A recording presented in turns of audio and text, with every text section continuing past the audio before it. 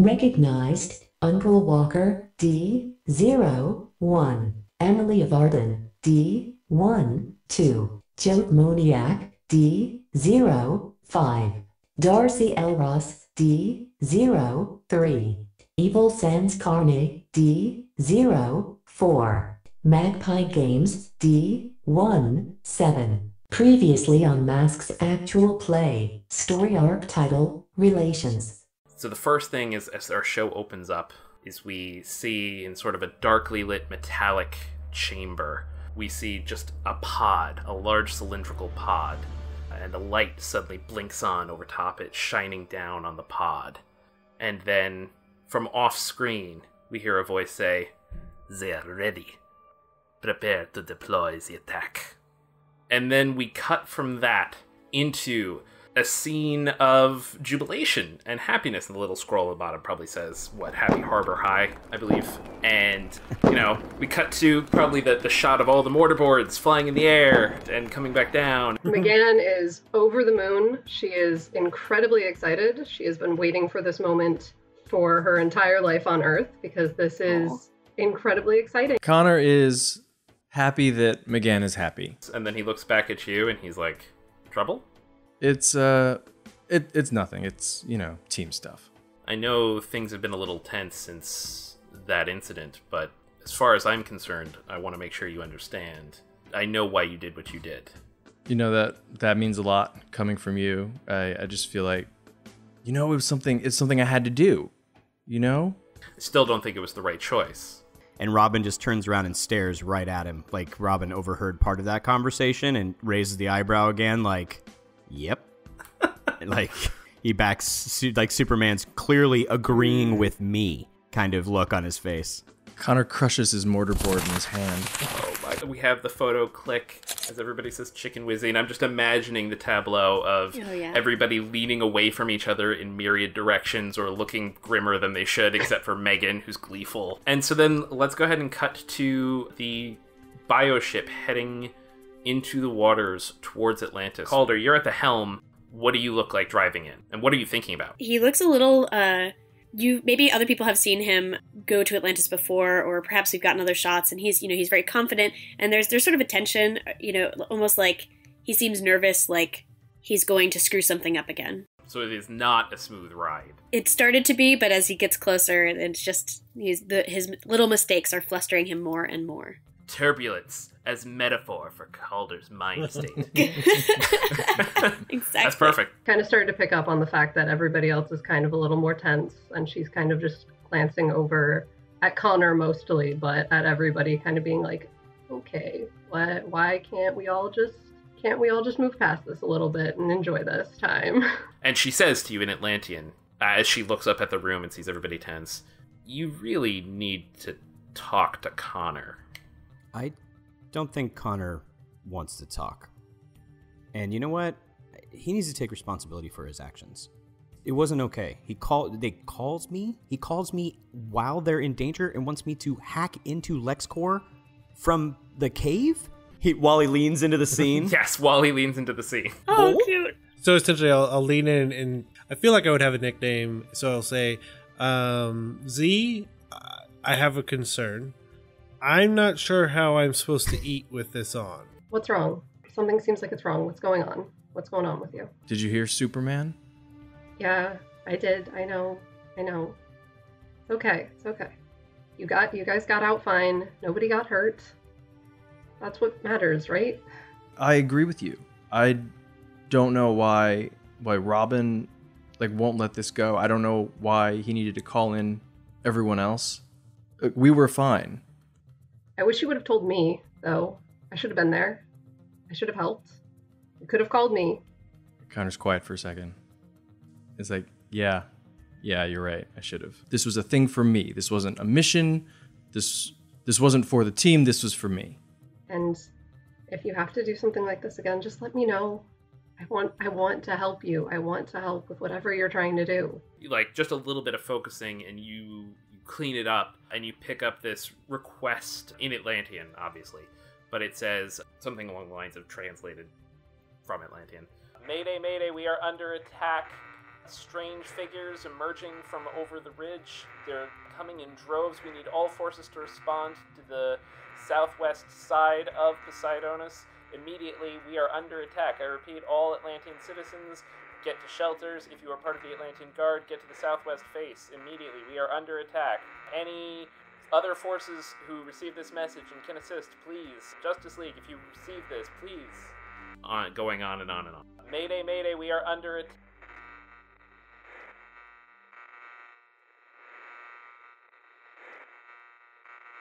Initiate Part 2. And we all heard that? You're at the controls, McGann and Calder. You tell me, is this playing over the speakers, or is this in everybody's head? Since I don't speak Atlantean, as far as I know, I probably would have broadcast it so at least Calder heard. At least Calder would have heard that.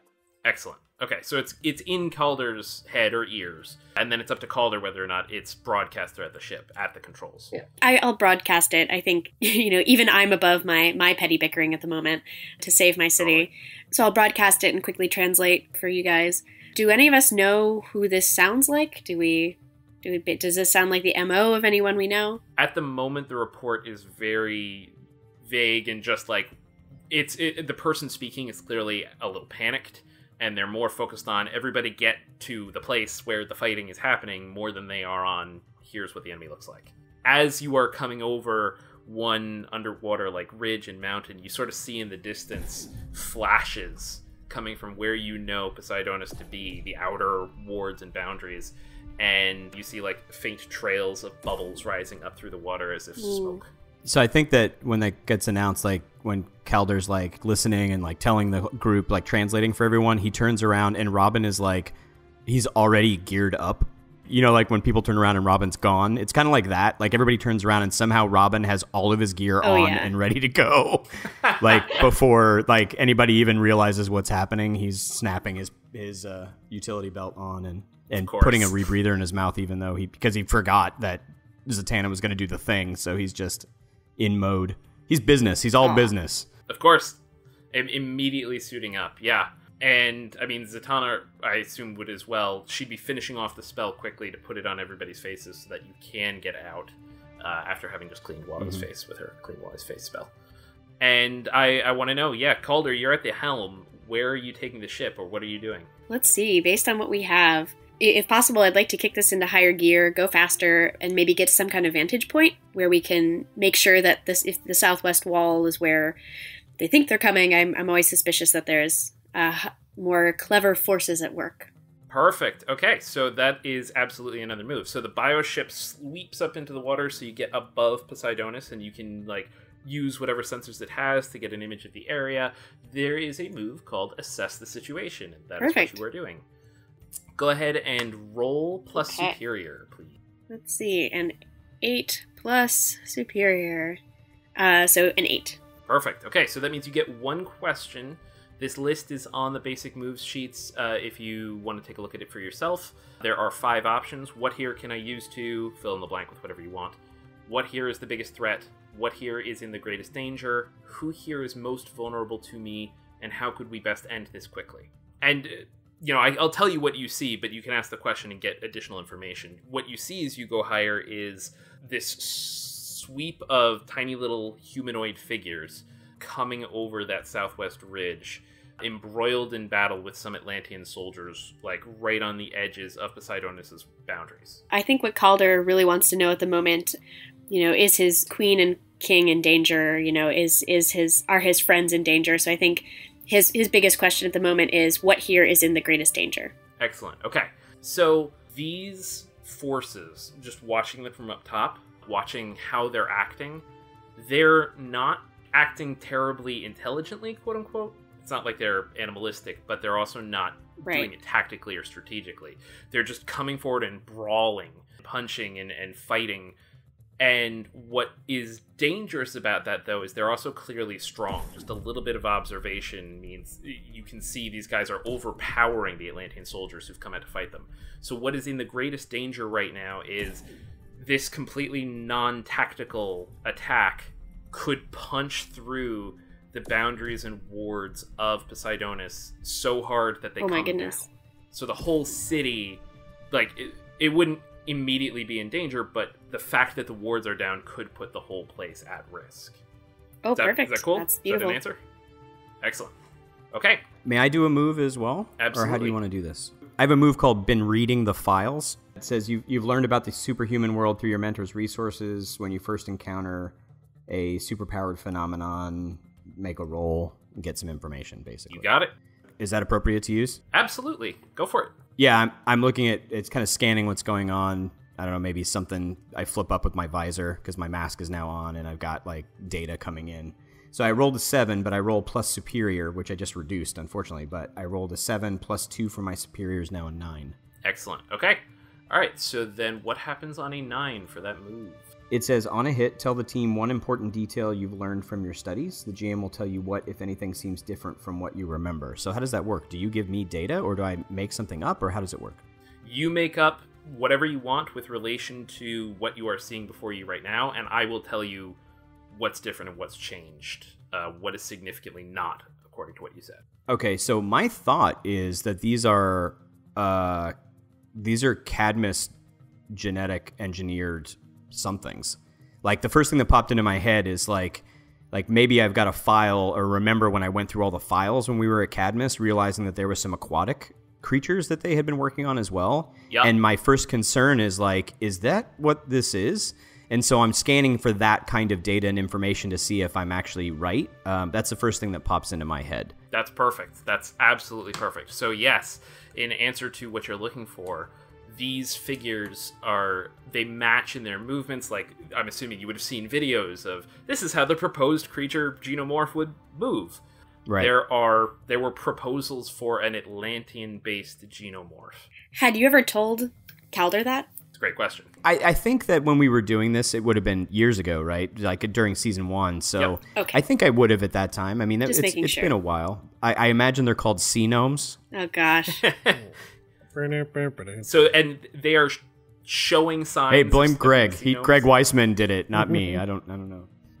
That, like, the way they move, some of the pieces of the suits that they're wearing, or some of the modifications you're seeing, it clearly is triggering your memories of those files of Xenomes, but not perfectly. The Xenomes were far more designed from the ground up to be like marine. They had prominent fins. Their bodies were smaller and more compact and sleeker. These Right. are better, but they are still humanoid-ish. Yes, they're still much more humanoid than they are Piscine. So they're not hydrodynamic as much, that kind of thing. Clearly more so than like a regular human, but more human than the sea gnomes that you saw proposed. Great. I will throw that. They move a lot like the Cadmus whatever they were called. They were genomes. What were the ones that were like the hunters? I can't remember their actual designation. Anyway, I'll tell you. And I actually look at Calder and I say, remember that file we studied, the sea gnomes? That's kind of what they're reminding me of. Do you think that could be it? Calder gives a curt nod. Similar, but something different as well. The very wards are in danger with these superpowered constructs. We've got to help the wards up, or unless we have a way to stop the masses. So right now the bioship is well above Poseidonis. Mm-hmm. And, I mean, I'm assuming it has all manner of systems. If anybody did want to just jump out of the ship, like, that is entirely within the realm of possibility. But you're watching as below, the Atlantean defenders are not holding their own terribly well against these forces pushing towards those wards. It is becoming an imminent threat. Is it clear how many there are? And if not, because it's like they're kicking up, detritus from the bottom and stuff, and it's hard to tell how many. If that's the case, I'd ask McGann, can you scan? Can you find out how many of these things are coming? How many of those things there are? I can try. I don't know. Can I? That I think I can do. So, this is one of those places where we can sort of permute what you would want to do into two ways. And I'm calling this out to explain mechanics, because that's always fun. Excellent. But there's the assess the situation move, which we've already seen. But that's like getting a scope of what's going on, asking specific questions, and essentially preparing yourself with intel on how to act effectively. But there's also unleashing your powers, with which you can extend your senses. So this one is the one for when, if you wanted to hear something incredibly far away, Superboy, that would be like extending your senses. That would be unleashing your powers. It's not assess. because it's actually about pushing your powers to their limits kind of thing. So for instance, for you, McGann, like if you wanted to push your mind out, get a telepathic read on everything down there, that's extending your senses, that's using your powers more than it's assessing the situation. Okay. And you can absolutely do that thing. Okay. And unleashing your powers is different from like if I said, "Oh, I'm gonna fight these mooks," you'd be like, "Okay, you beat the mooks." But if I said like, "Okay, now I want to go against Cobra," or somebody important, or like a bunch of like, "Okay, there's 50 brutal robots in this room. I want to get to the other side." That's unleashing my powers as opposed to just using them. Is that what you mean? Yes, and it might also transition into directly engaging a threat, which is another one of the moves that's about when your objective is to rip through them, rip them apart. Gotcha. Really, the bar is just like, previously when you cleaned up the signal, you cleaned up the signal.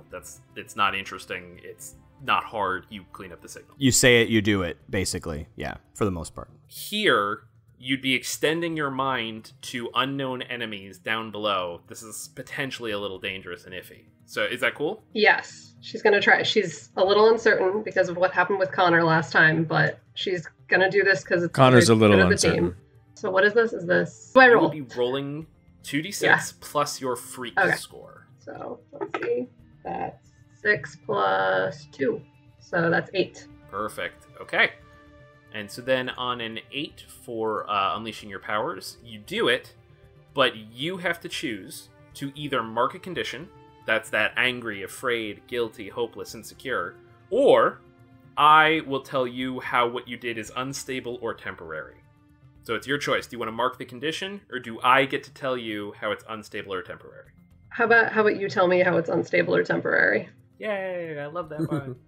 So tell me for a second, what does this feel like for you, McGann? What are you actually doing? What are you experiencing? She's extending her mind out beyond the limits of the bioship, trying to see how far she can reach out, because her telepathic link is only within a certain distance, but she's trying to push it farther. And it's a little overwhelming because there are so many people and they are incredibly afraid, but she is trying her best to reach out and see how many life forces she can identify out there. How many seem hostile and how many seem defensive. Perfect. Okay. So yeah, you're extending yourself into these panicked Atlanteans and getting from them just the feedback wave of fear and anxiety and the adrenaline pumping. And then on the other side is an incredibly strange experience. Like dipping into something that feels like a mind, that's like a mind, but isn't quite a mind. It's full, but it's not. It's human, but it's not. It's off. Something's off here. It's not quite right. And dipping into that is incredibly disconcerting. So, what I want you to do is tell me who you instinctively reach out to mentally in order to balance yourself. Because they're going to take the brunt of this psychic backlash. Oh. I was thinking Calder might put an arm on your shoulder, like a hand on your shoulder, because he knows that you're reaching out to his people who are hurting, if that influences your decision. Nice. I think just because Calder's closest, she'd reach out to who was closest to her at that moment. So yeah, it would be Calder. I'm sorry. Good. No, this is perfect. Let's ruin Calder. I'm a bad player. Just love the torment. Let's ruin Calder, our catchphrase. All right, perfect. So, yeah, you instinctively reach out to Calder for support, to just vent this a little bit, or to keep you in your own head, to keep this strange sensation from overwhelming you. And the sudden onslaught of this psychic feedback into Calder takes him totally by surprise. Yeah. So for this, I'm going to have Calder take a powerful blow. This is another one of these moves. This is the only move in the entire game that you want to roll as low as possible. Okay. You would roll plus the number of conditions you have marked. Right now you have none. So you roll plus 0, and you want to get as low as possible. An 8. Okay. So on a 7 and 9, you're going to choose one. You're going to lash out verbally at a teammate, basically venting your pain onto somebody else. Kind of like what just happened to you, in just an endless chain of misery. You're going to give ground. Your opposition will get an opportunity. Or you're going to struggle past the pain and mark 2 conditions. Would it be okay if I said that some of the voices I'm getting, some of these telepathic readings that Magan is also getting, and one or two of them are people I know personally, and that's it's not just the collective feeling of everybody. In that case, let's see, what are conditions so I can get like afraid and things like that. Yep, there are 5 total conditions: angry, afraid, guilty, insecure, and hopeless. And each one will affect your moves. They give you a -2 on particular moves. Mm-hmm. And each one you get rid of in a particular way. So these are all on the basic move sheet, but just as an example, to clear guilty, make a sacrifice to absolve your guilt. To clear angry, hurt someone or break something important. So whichever one you mark tells us both, it tells us all the things. It tells us your emotional state, it tells us which moves you're going to be a little bit more shaky on, and how to get free of it. I kind of want to struggle past it, because I think Calder's trying to remain strong both for his team and for the people down on the ground. So I think I'm going to mark 2 conditions, which is brutal. But I want to do it. So Aqualad's trying to keep it together for you guys. So I'm going to be guilty. I feel like if I had been here, if I had not chosen the life that I'm leading up on the surface, I could have helped them when I was down here.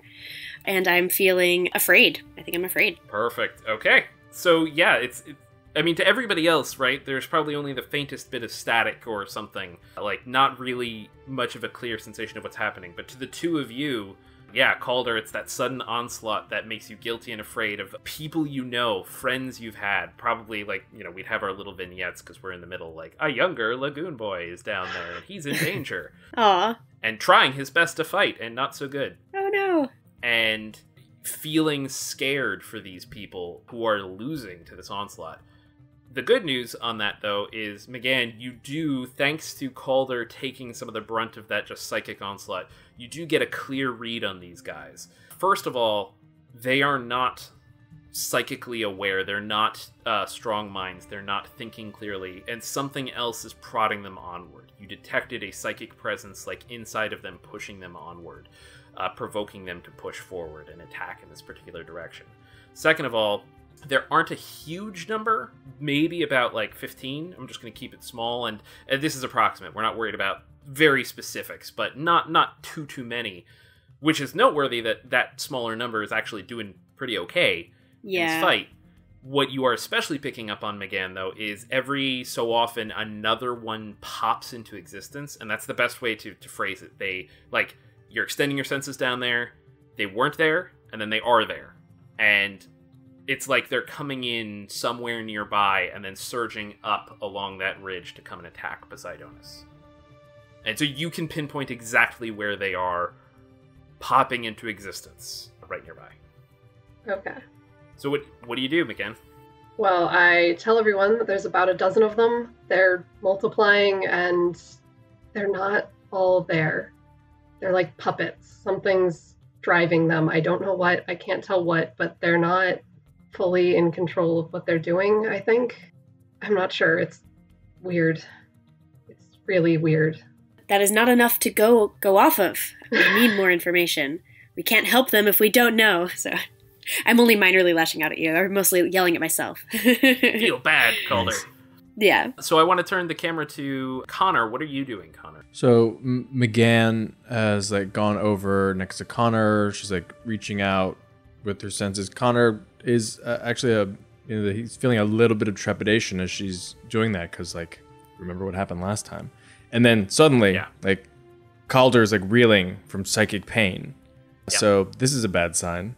But at the same time, so does Magan say like they're popping up in like a particular location? Magan? Like, does she relay that information? Yes, I would. There's new ones popping up all over the place. I don't know what's going on. I don't know how they're getting here. They're just, one minute they're not there, the next they are. That's all I can tell. I'm sorry.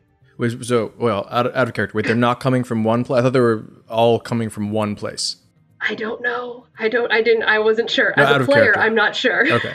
Sure. And if you have that kind of question, please feel free to ask. Like, one thing I like to say on this is even though I am sadistic and enjoying your angst, I'm also totally on your side. And so, like, I want to give you stuff that helps. I want to answer these questions. So, like, they're coming in from one place and they're popping into existence in that one place. So, like, you can pinpoint exactly where they are popping into existence. Okay. So, yes, I am. I tell them that. I tell them Okay. where that is. So then Connor remembers Black Canary's training and what he wants to do right now, right? There's just so much tension in this tiny ship. What he wants to do is just like leap out into the water and just land in the middle of the scrum and just start smashing things, because that helps clear his head.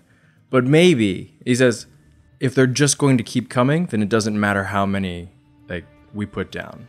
Maybe we should go to the source and plug this leak, Nice. he says to the others. No, that's great. Yeah, so Connor proposes going forward and plugging the leak. I want to cut the camera to Wally, because we haven't seen Wally in a little bit. Wally, what are you doing? So I've been waiting to hear something along those lines. So as soon as Connor suggests it, even with everything the way it is, I look to Calder to make sure that that's what he's going to say. Because at the end of the day, he's still team leader, and I respect that enough. I mean, I'm not going to not joke about things, but and listen to all the criticism that I got earlier on. But I'm still going to look to Calder as team leader and see if that's okay, and then I'm ready to go. I also don't have my suit. Awesome. I've determined that as well, because I thought this was a vacation. So, like, I'm just going to, like, yeah, Got I'm swim just going to have trunks? trunks. And then we're going to do the whole fight with a bubble mask and trunks. I also totally wrote down how Zatanna would say, Ikov Sila Nelk. And I'm mouthing it as she cleans my face, because I've heard her say it so many times. So many times. Because I can That's envision amazing. double dates with Zatanna and Robin and Artemis and Kid Flash. And then it's just something I've heard countless times. Artemis is so grateful. That's perfect. And she grinned. So grateful. Yeah. Calder looks really insecure for a second and really, really afraid, but then sort of his face sets and he gives a curt nod to Connor. I think internally he's trying to atone for things, so he really wants to throw himself into the fray as well Nice. and forgo, self-security. So, Magan, can you take the bioship as fast as it will go so that we may stop the blood of assailants? Absolutely. All right. So, we are hitting a move. When you enter battle against a dangerous foe as a team, this is how we prime the team pool and put some points in for y'all to play with. So, first up, we add 2, just straight up. So there are 4 team in the pool right now. Then, my first question, who is the leader right now?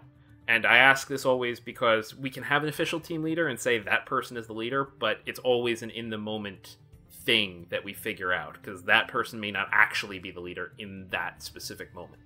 So right now, who is the leader? Kind of feel like Connor, but yeah. Yeah, probably. I have a move. I don't think it's called Captain. When you enter battle as a team, add extra team to the pool and carry +1 forward if you're the leader, that kind of thing. The thing is, what is technically the definition of entering as a team? It seems like we're a little rough around the edges right now, so...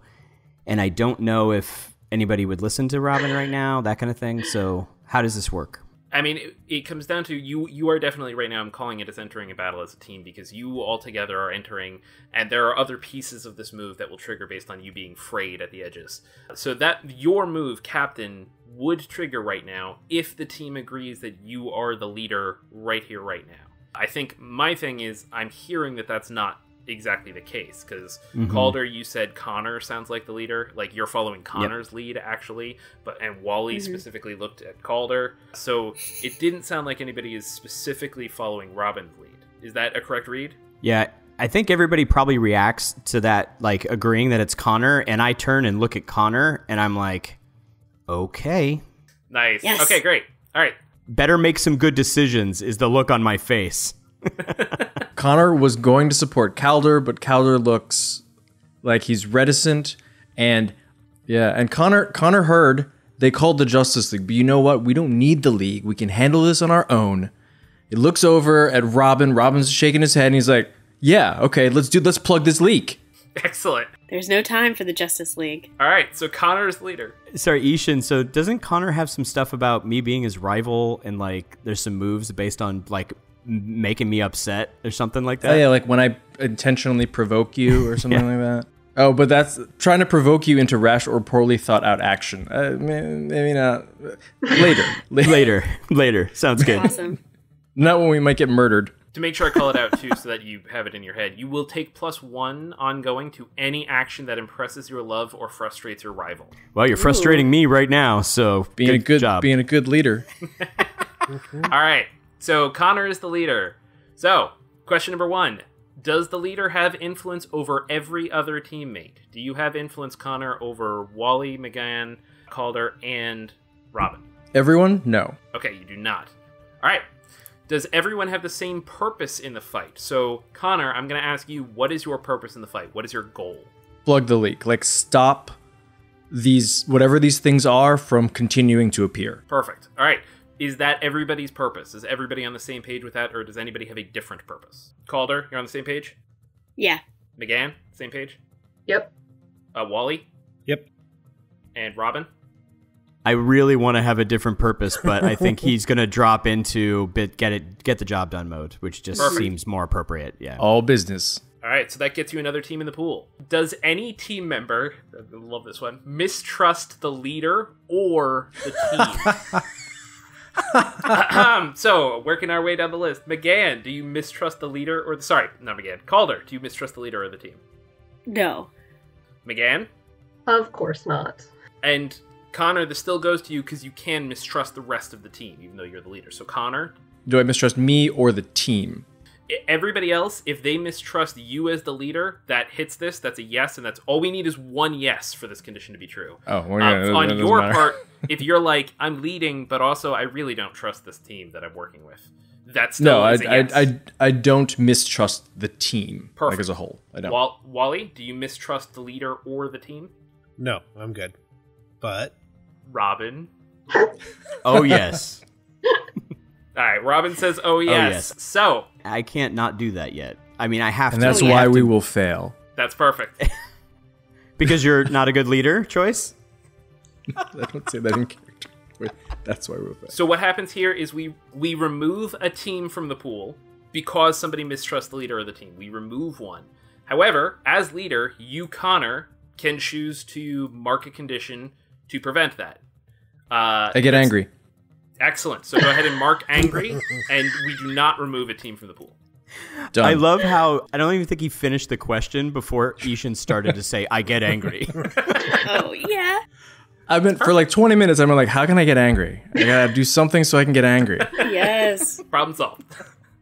And Done. finally, is your team ill-prepared or off-balance? I'm going to go ahead and just say I don't think you are right now. Like, even though theoretically you were here to a vacation, you snapped into team mode, you snapped into business mode. You're a little bit emotionally off-balance, but you know what you're doing. And you weren't surprise attacked. You've had a moment, you reconnoitered. Like, I think you're not off-balance. So you have a total of 5 team in the pool. I will call out moments that this is helpful, but basically this is what you can spend to help each other out when you're doing stuff and do super cool team maneuvers. So I will Cool. I'll pay attention for when that can actually be useful, and that's when I'll explain it. All right, so the bioship zooms in at high speeds towards the place from which these people are emerging, and you find yourself sort of maneuvering down into a crevasse further down below Poseidonis, deeper into the water. And there's only so far you can go with the bioship without it becoming dangerous. So, Calder, I'd be interested to know, like, if you want to just park it and get out, that's perfectly fine. If you want to put the bioship even further in, you can drive it in, but then it's dangerous, it's risky. I think I want to take the danger. I think I want to try it. Excellent. Okay. So, I'm going to treat this as unleashing your powers driving the ship. And because a lot of this has to do with your own reflexes, your own knowledge of the water, and everybody's sort of bonded to the ship. So, I'm going to ask you to go ahead and roll plus freak to get the ship in the deeper parts of the crevasse. Okay. And does Rich have a thing for this or after? After. Okay. So that is a lovely 7, unless this is related to the question I asked about what's most dangerous, but then it's still just an 8, so. Excellent. Okay. I think right now it's a little bit off because this is specifically about trying to get the ship into the crevasse. Okay. So it's a 7, and that means same thing goes to you. You can either mark a condition as you're basically like, you are freaking out, but by freaking out, you are so careful and you get the ship down in there. Or I get to tell you how it's unstable or temporary. Unstable or temporary, Great. please? Okay. Sorry, McGann. Sorry, Bioship. You get the ship down in there, through the crevasse, but on the way, it's really tight quarters and it's tough to maneuver, and you wind up scraping a piece of the crevasse. It doesn't damage the ship, but pieces of it fall in and around you. There's no way back out the way you came. Oh no. Great. But the good news is the bioship gets right down in there into like this deep part where there's the ocean floor beneath you, the fallen rocks above you, essentially creating now a cave, for lack of a better description. And what is clearly the opening of a Zeta tube down here under the water, from which these black-suited figures are emerging. Wow. Okay. What? Okay. Yes.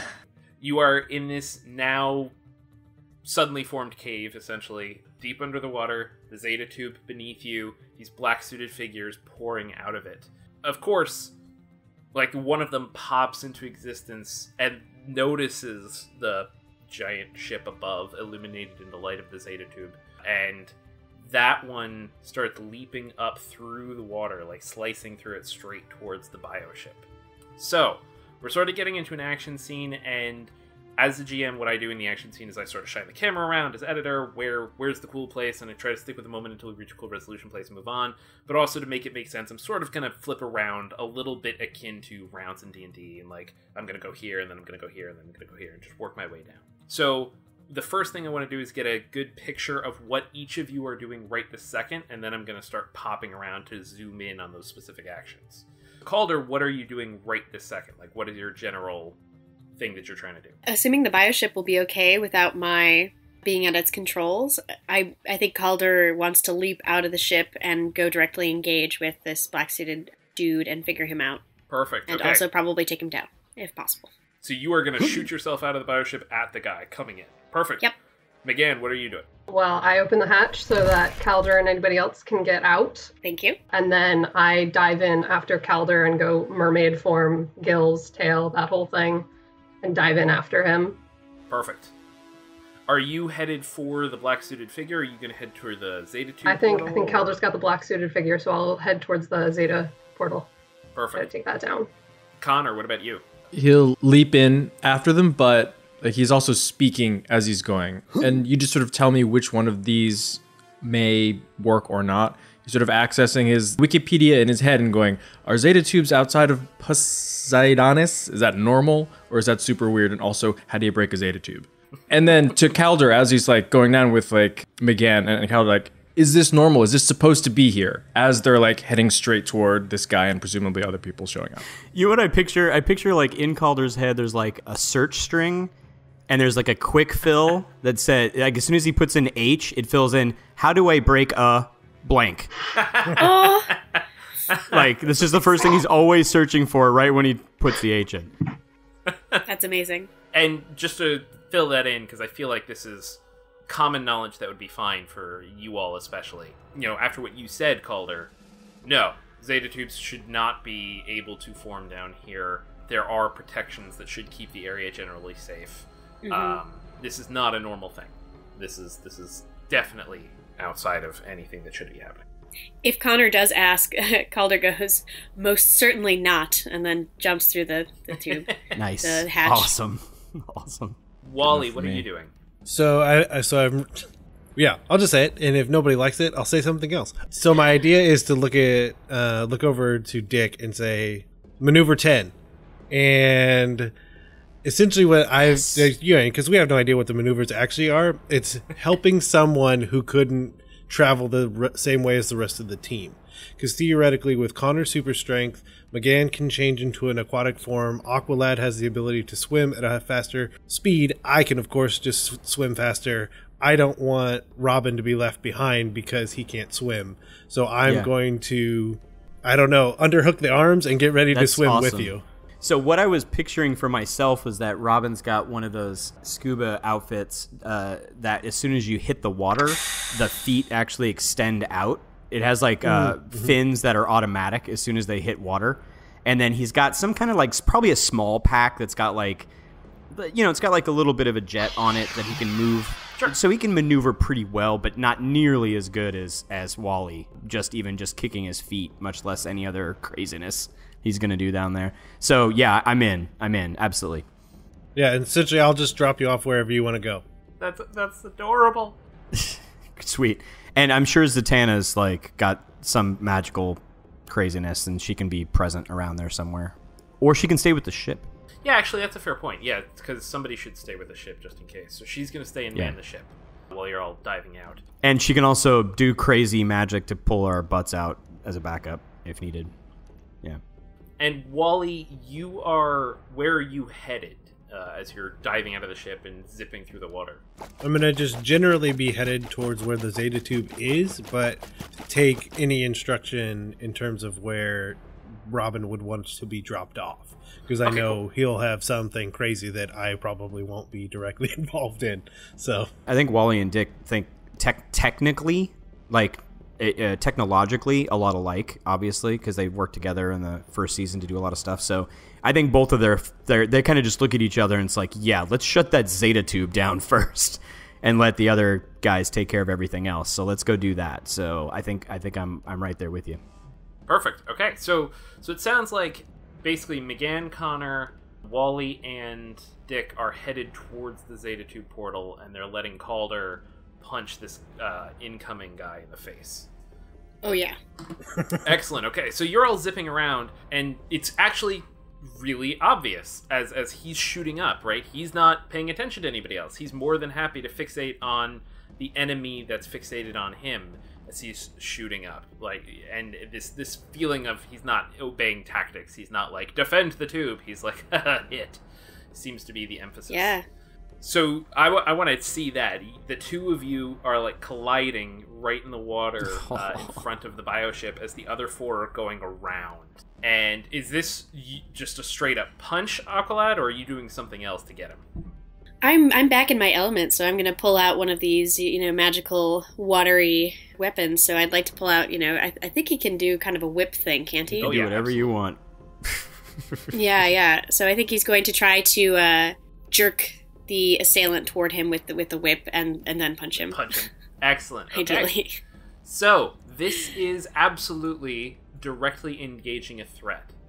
And the thing I want to call out with that is directly engage a threat is when you are focused more than anything else on hurting, taking down, breaking the enemy. If you're trying to get him out of the way, if you're trying to get him to pay attention to you, if your focus is on like anything that's more manipulating, it's probably not directly engaging a threat. But if you're just slugging it out and you're like, I want to take this guy down, it's directly engaging threat. So go ahead and roll plus danger. Real bad. Real bad, guys. Aqualad is having a rough day. No. Roll plus danger. Yeah, I got a 3. Oof. How does team work? How does team work, Brendan? This is a great time to get into that. Okay. So, team is how you help each other and boost up these rolls. Each point of team can be spent for a +1 on a roll. But the way it works is a teammate has to spend that point, do something that actually can help. Like, if they're on the other side of the world, they can't actually help, right? They have to actually be able to assist and do something in the fiction that helps. And each of you can only, by default, spend 1. So all of you can spend on the same roll, but that means all of you have to help, and no one of you can spend more than 1. So, for instance, for this is a 3. To make it a hit, it has to become a 7. So for that to happen, every single one of the teammates has to spend 1 team out of the pool, do something to help, and then it would be a 7. The thing is, you only have, at the moment, 5 team in the pool. And so that would rip it down to 1 left.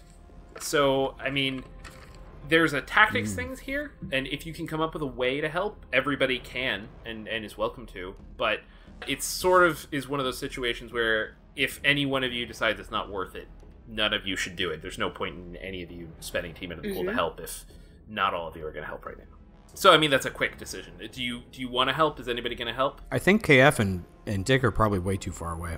Great. Okay. So, this is a miss. The good news in Masks is on a miss, you get to mark a potential, which is what you need in order to advance. 5 potential, and you get an advancement. So, there's always this nice little consolation prize. The bad news is I get to tell you what happens. So, you send out that water whip, you wrap it around him, and you yank him up, and you go to punch him. and his hand just grabs your fist as it's coming in and stops it cold. Ooh. Conclude Mask's actual play. Story arc title, Relations, Episode 2, Episode 3, T-7 days. You've been listening to Whelmed, the Young Justice Files podcast. Our hosts are Rich Howard and Emily Booza. Our editor and producer is Neil Powell. Our theme was composed by Emily Mio. Our logo was created by Kevin Bates. Whelmed is a fan-made podcast and is not officially affiliated with DC Comics, DC Entertainment, Warner Brothers Animation, and any other owners of Young Justice or its related source material. As such, these companies have sole ownership of all symbols, images, names, logos, and proprietary material related to Young Justice. Original content of this podcast is ours under Creative Commons. Thanks for listening, and stay whelmed.